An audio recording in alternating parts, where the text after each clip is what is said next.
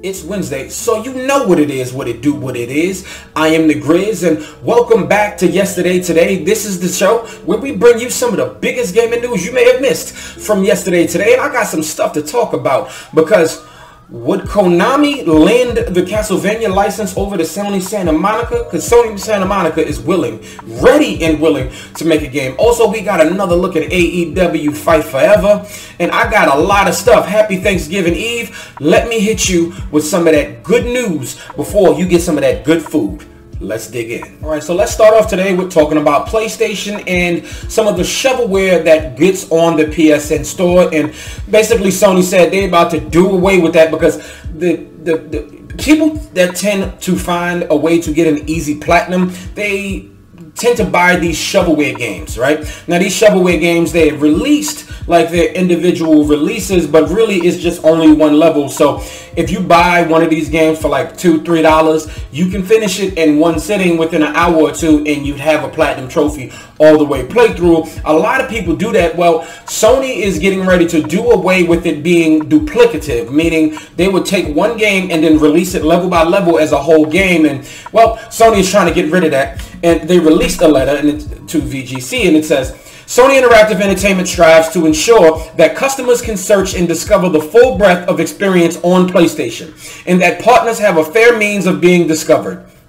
When partners oversaturate or spam PlayStation Store with many variants of the same type of content, it can negatively impact both the customer and partner experience. Now, I don't feel one way or the other about this type of stuff. I just know a lot of people out there do like to get platinum. So I wanted to put this right early in the video so people can just do this and, just get a quick heads up. You want to get 10, 15, 20 platinums before they take this stuff down. They haven't said when.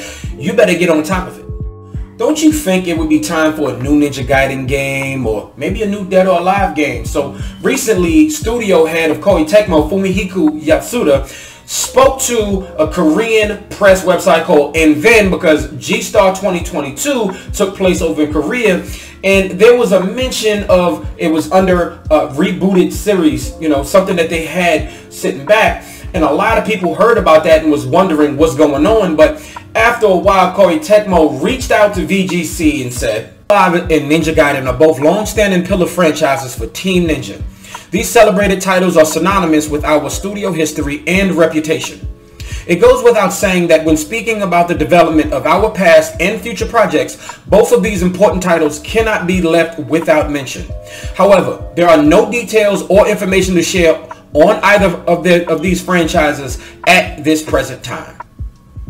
Now, I was a pretty big Ninja Gaiden fan back in the day, and even more excited when they re-released Ninja Gaiden only on the original Xbox, and then they went ahead and re-released Ninja Gaiden Black, and then we got all these PlayStation versions, the Sigma versions and stuff like that. Well, I played all of those versions, and I'd be actually really excited. The only Ninja Gaiden game that I didn't play was Yaiba Ninja Gaiden Z. Now, I have the game, but it's only backwards compatible on the Xbox 360, and I don't feel like taking that out. But what I'm saying is what if Platinum Games did Ninja Gaiden or something? I just want a new Ninja Gaiden. We recently got the Master Collection, and that's pretty good. I'm gonna play that eventually. That's also on Game Pass. But what about Dead or Alive? Because Dead or Alive, was that even at EVO? Was that really a huge deal? I remember those being really quality games where you can go through multiple pieces of the stage, and some of the bosses were just really ridiculous and unbalanced, it seemed at times, and it was really fun fighting mechanics. And I would absolutely love to see either one or both of these games making a comeback, completely new, completely skinned. I'm really excited. What about you though? Let me know down in the comments below. Hey, I'm always excited to talk about AEW Fight Forever, right? Well, the game isn't even out.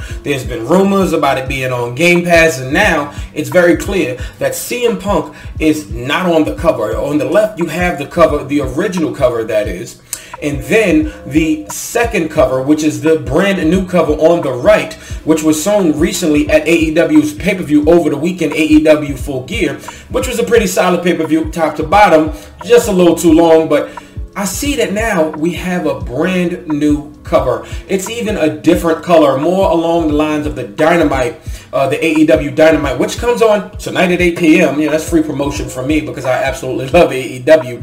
But this is very interesting because AEW's pay-per-view Full Gear, which was great top to bottom. The shows are just really, really long, and I just hope that they can find a way to cut it down. But one thing I do hope is that this game, the game AEW Fight Forever, they keep giving us trailers and stuff like this, and it also looks more and more awesome every time. But you see, CM Punk is off the cover, and I don't even know if he's still in the game. I don't want to speculate. Maybe he is, maybe he isn't. But the thing is, I can't wait for this game to come out. I hope it's going to be on Game Pass, and they said there's a career mode, there's creation mode, it's just deep. And they got a ton of blood, a bunch of weapons, and then they even did a German suplex on Sting all the way on the apron, and I don't even know if they have any of that type of stuff in WWE games, but I'm really, really excited for this game. If you are though, let me know down in the comments below, because this game looks great every time. No release date yet though. Alright, so let's talk a bit about Castlevania, but before I say that, have you been playing God of War? Have y'all been playing God of War Ragnarok? Y'all been enjoying it? Now imagine if that studio, Sony Santa Monica, got their hands on the Castlevania IP. Yes. Because they've shown interest in that, and there is an article that, well, basically it was brought by VGC, but the director of the game went on the Kinda Funny Games spoiler cast, and he said, so the game director on God of War Ragnarok, Eric Williams from Sony Santa Monica, was on the Kinda Funny spoiler cast, the game spoiler cast, I should say, and he was just like, yo, to the fans, make it happen. Y'all can make it happen. He said, you guys can make it happen because you have the audience of the world here. I don't know what I'm doing next, but if somebody gives me that Castlevania license, we would love to make that. So I'm really, really excited if they do that, because they've shown interest. And I mean, let's just be real here.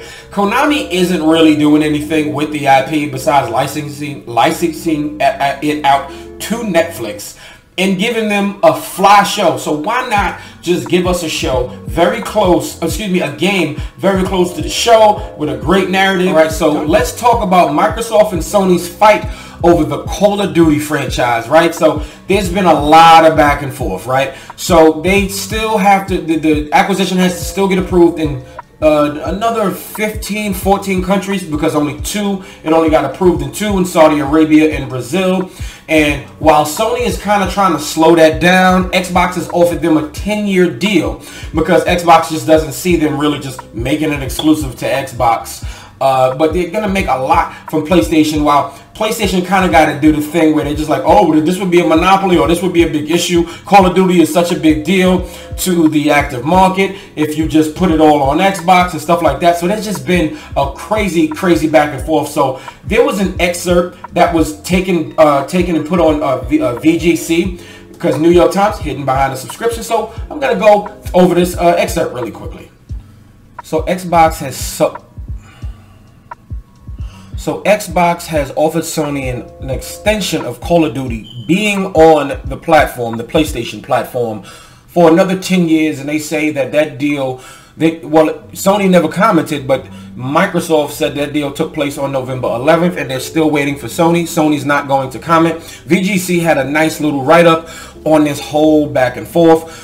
And only Saudi Arabia and Brazil so far have approved it. There's about 14 more governments that need to approve everything. So there's still a lot of back and forth with basically with Microsoft saying, hey, Sony's just trying to deter y'all, and it's just basically a necessary business back and forth. This is the side, even the business side, that's even in gaming, I guess, if you will, that, you know, we might not even like. We just want to hear about games and a debate about games and stuff like that. But this, unfortunately, is also the side that's there.